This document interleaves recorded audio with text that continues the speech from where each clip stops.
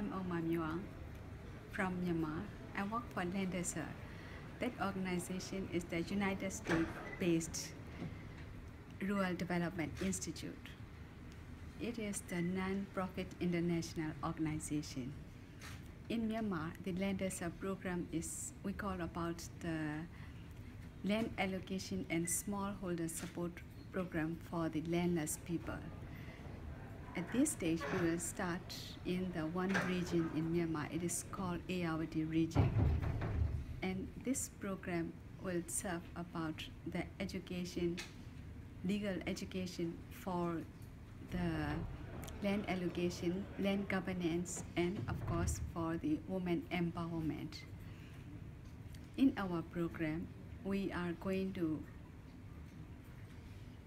help to the women in the agriculture sector, especially in Myanmar. The women land rights are not very clear. According to the one new land registration program, in the land use certificate we issued according to the farmland law, which was enacted in 2012.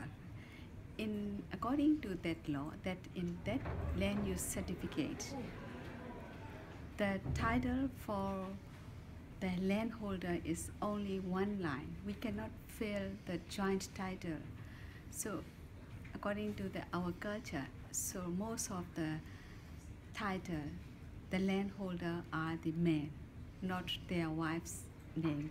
So in our program, we will try to educate about that one and to the government and also to the farmers and landholders.